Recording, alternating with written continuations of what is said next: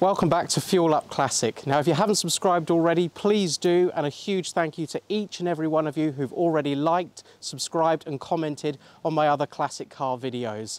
Now, today's video is all about the legendary 124 Mercedes Benz Estate. It's a car that I've been really keen to get behind the wheel of for a long time. Long before people bought SUVs, the big Estate was the family wagon of choice.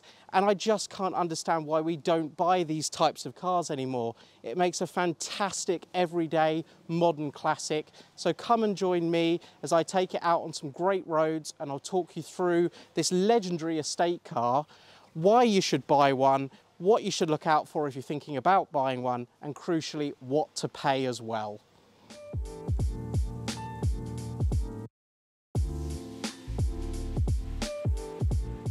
No matter where you are in the world watching this video, you possibly have a different name for this car. Here in the UK, we call it the W124 Estate, but you might know it as the S124, the Combi, the T, the TE, the Wagon. All of them with a name given to this car, and all of the things I'm going to talk about what you should look out for apply to this car, no matter where you are in the world and what you might call it.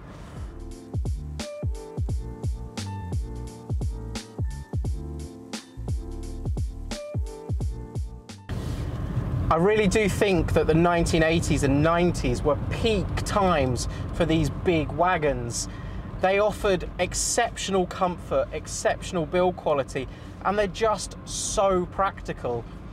And there's a great reason that there's so many of these 124 Estates left on the road. They were built with legendary build quality under Bruno Sacco, and if you don't know who he is, look him up because he's one of the most incredible car designers ever. And he made some of the finest Mercedes, and of course the 124 was under his watch. So you wouldn't expect anything less than fantastic, and I know it's a term that gets thrown around a lot with this, but it's so true, bank vault-like build quality. You only have to look at this car from the outside and then open the door to just see how well put together everything is. And it's worth noting that this particular car is a 1996 example, so it's right at the end of 124 Estate production, but it's done 182,000 miles, and there is not a single rattle, squeak, there's not a single broken button or piece of plastic. It's all held up to the test of time, family duties, dogs in the back. They're no issue for a car like this.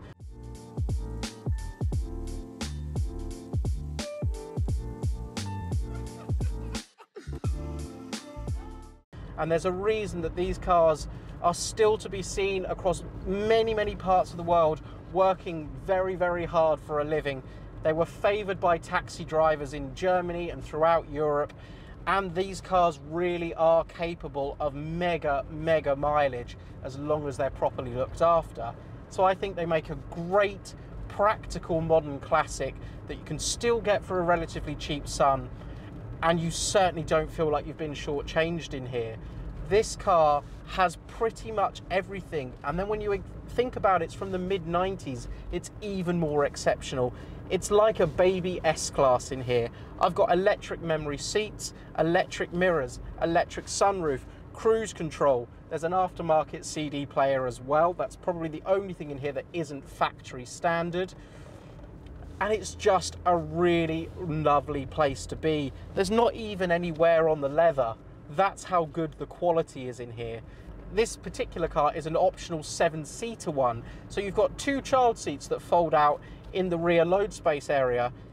It's incredibly practical. Mercedes never bettered the quality as of a 124. The cars that came after have just never lived up to the same sort of hype. They weren't built to the same sorts of standards, and that's why these cars, and especially as well its predecessor, the 123 Estate, which is a car I owned for some time and loved, but this feels much more modern, much more livable than that. But these cars and the 123s are now really sought after.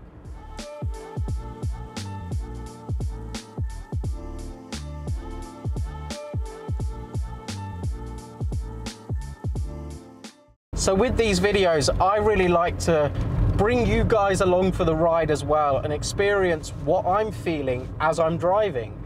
And really, this car is exactly as you would expect. It's a big, capable, comfortable cruiser.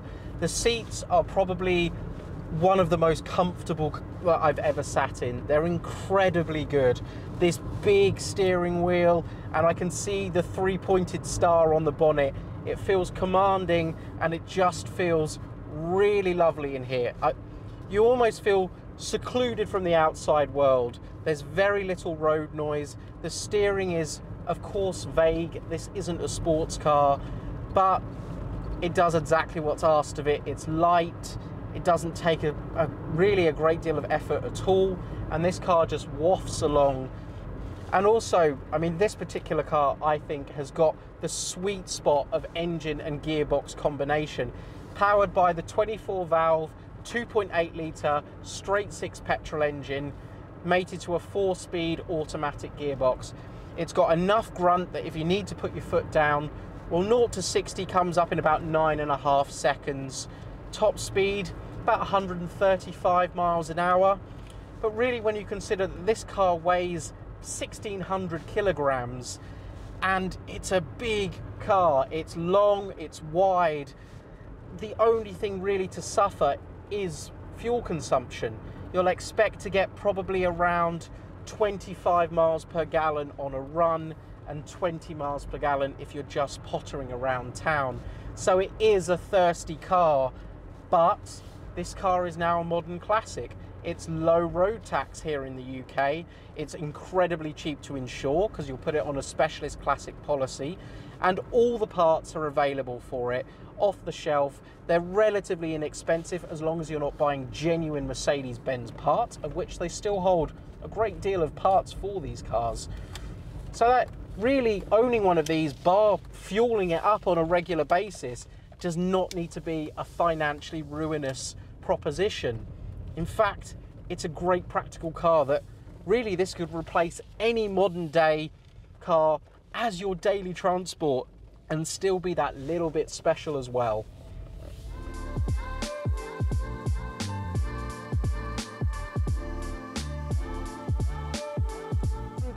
This car enjoyed about an 11-year production run. They produced over 340,000 of these cars, and there's still quite a few of them going.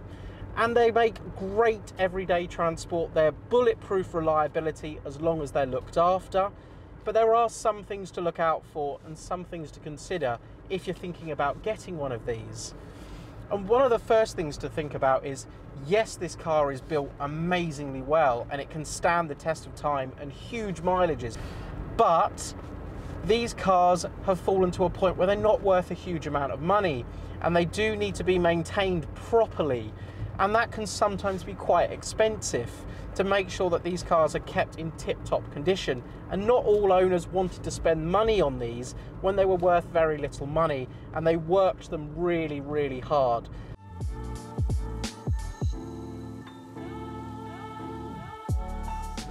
So if you're going to look at one of these, just check the car over. Rust is by far the biggest killer of a 124, and the 123, its predecessor as well. Outside, those front wings love to rot.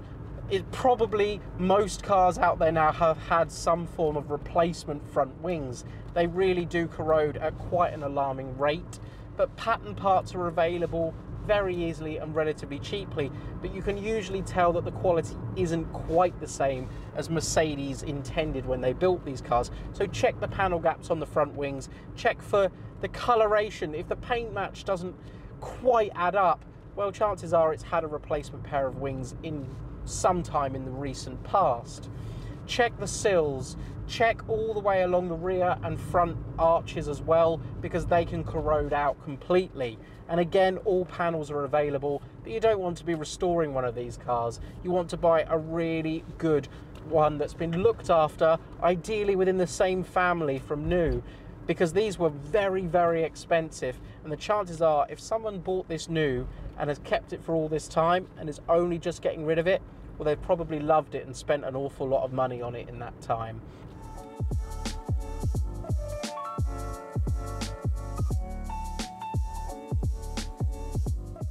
Make sure that the steering doesn't feel too vague and wallowy. It's not the most precise and direct car, but it shouldn't feel like there's loads of play. There shouldn't be clonking and banging as you go over bumps. That's a sure sign that the bushes and things are all starting to wear out and they're past their best. And that rear suspension setup is fairly complicated, especially if you have the self-leveling suspension option that many of these estates were fitted with. So you want to be checking that the ride sits exactly as it should. Check that it's not rock hard and bouncy as well, because then you could be looking at rebuilding the rear suspension, and that's costly. And also, these later cars, as such as this, were built at a time where Mercedes were experimenting with more environmentally friendly wiring. And as time goes on, they have been known to degrade and cause a number of electronic issues. Now, you can replace the entire wiring loom. It's fairly costly in terms of the labour to do it. So bear that in mind. You just want to be checking under the engine bay. And if the wires feel brittle and they feel like they could break off in your hand, well, that's a sign that it hasn't been replaced and it's still on that original wiring loom.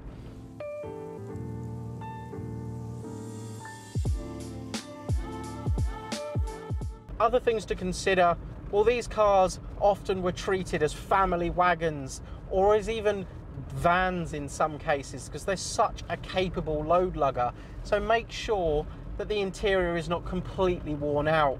They should really stand up to the test of time very well in here. But if the car's lived a very, very hard life, the interior might start to show signs of that age. And there's enough of these for sale out there that you can be really picky and you can buy the very best available. You don't need to buy the first one you see. And of course, little oil leaks and things like that can be fairly common as these cars get old, but it's nothing really too concerning to worry about.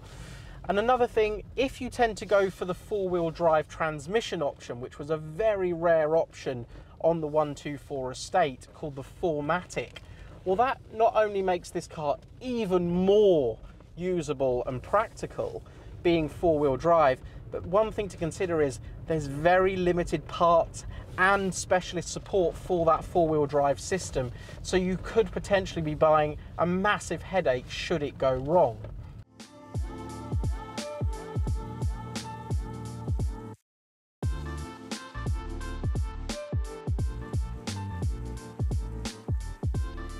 And of course, we've got to talk about what to expect to pay for one of these. And really, the last few years, people are starting to wake up that these cars are much more than just old workhorses, and they deserve to be cherished and looked after. And as a result, prices have started to increase, but they're still not alarming, especially when you compare it to other cars, especially Mercedes of this era, how much values of those have gone up. The 124 is still somewhat behind that. And I think that's because it's still plentiful and it's still in a slightly awkward stage of not being considered a true classic yet, but I'm certain that it will do. Expect to pay £3,000 for a good, usable running example. They will be high mileage, so many of these cars are, so don't be put off by that. Buy on condition, buy on history, rather than overall mileage. And then that rises to about £5,000 for a really good 6-cylinder model such as this. This car's been cherished throughout its life. It's had anything it's ever needed and it's not lived a hard life. And I'd expect to pay somewhere between £4,500 and £5,000 for an example like this. And the very, very best examples, of which there are very few out there, probably expect to pay somewhere around £8,000 to £10,000. Now, when you compare what else you could buy for that sort of money and what this car offers as an overall package, even at that top end, this is an incredible bargain. I would take one of these over the likes of modern SUVs such as Nissan Qashqais, X-Trails, even the Toyota RAV4 and Freelanders and things like that that people seem to buy in abundance now. This is just a far, far better car, in my opinion at least. It's a great car and it's a relative bargain. And if you compare it to some of its rivals of the period, such as the Volvo 960 or the V90 as it became, that's a car that I owned for a few years and I absolutely loved. It was a great workhorse, fantastic build quality, 6-cylinder engine just like this, and on paper they're very, very similar, but the Mercedes just feels even more special. This is a car that you could go anywhere with and no one's going to look down on you. It's classless. It was classless when it came out, and still 25 years on, it still is. It's a great buy. It's been a privilege to spend time behind the wheel, and I'm so glad that it hasn't disappointed in any way whatsoever.